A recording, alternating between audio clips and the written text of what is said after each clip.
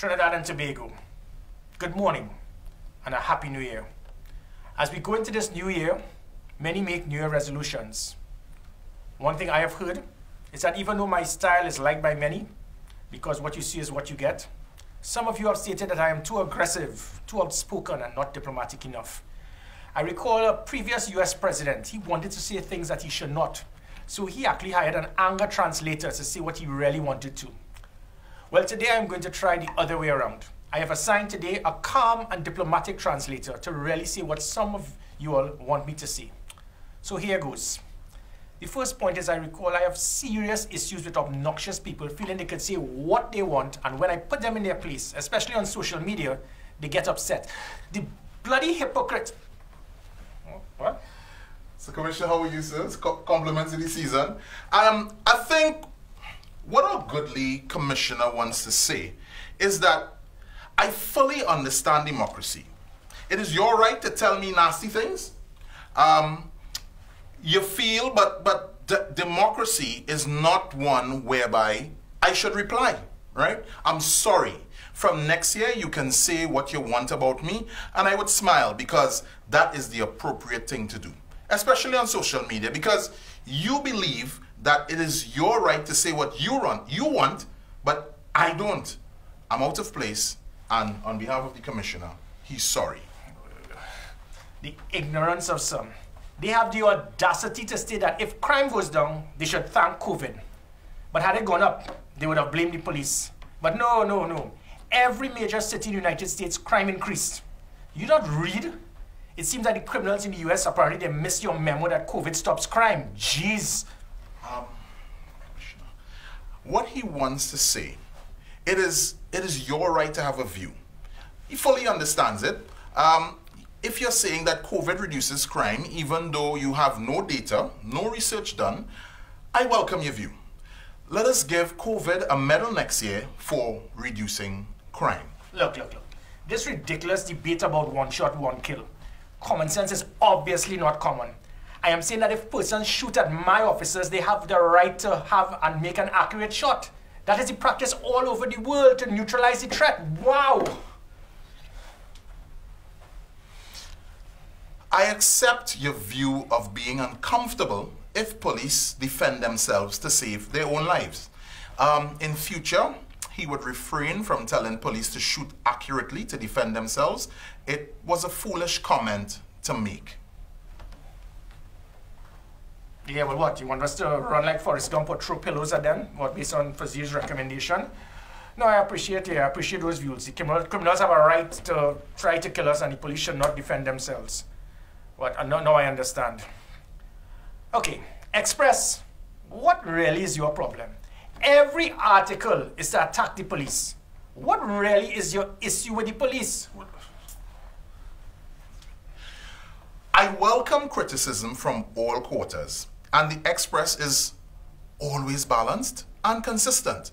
For every 99 comments attacking the police, there would be one attacking criminals. And we are sure that you would improve next year. And we noted that you also now blame the police and said, well, it's your responsibility to explain the law to citizens. This is a new role and function of the police. But if the Express said so, we would do it. Imagine, we release old people, elderly persons from cages and people vex. What, you drank Dotis juice or something? You have no concern about the elderly? You don't have elderly family members? Sick. Just sick. No.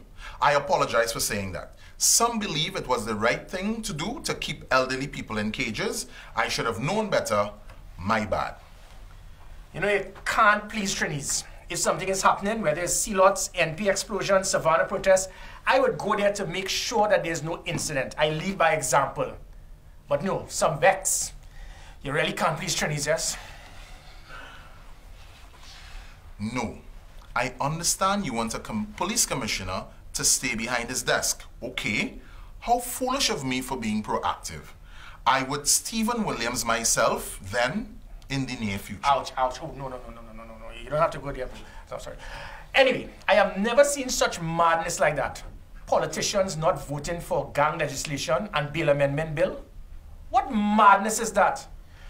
You have agreed to make it legal to be a gang member, and you're comfortable when we charge someone with an assault rifle that they should be back out in the streets in a few hours? These actions only help criminals. You don't understand this? Or do you? It is the right of politicians to vote how they feel. If I had no issue, I should then just return as a politician to get it right. So, I would be leaving as Commissioner of Police to return as a politician shortly. No.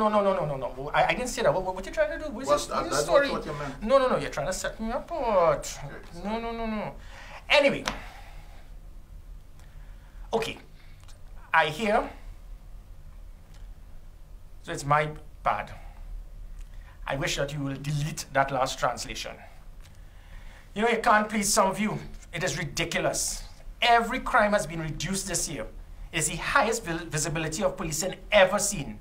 Systems implemented to improve performance, remove bad police, over 80 charged, 60 suspended in the last 2 years, but you're still attacking the police based on performance. Wow. I fully understand that the country demands perfection. So, we accept that you are right and what you say makes sense.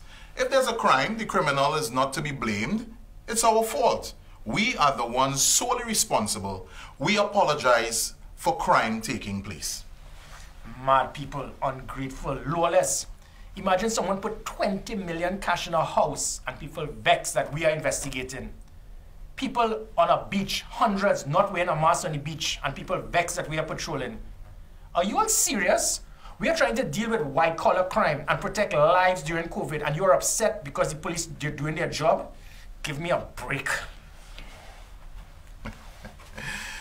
Oh my God. It has been duly noted that many are upset because police are investigating someone worth over $20 million in cash. You're right. That's the norm.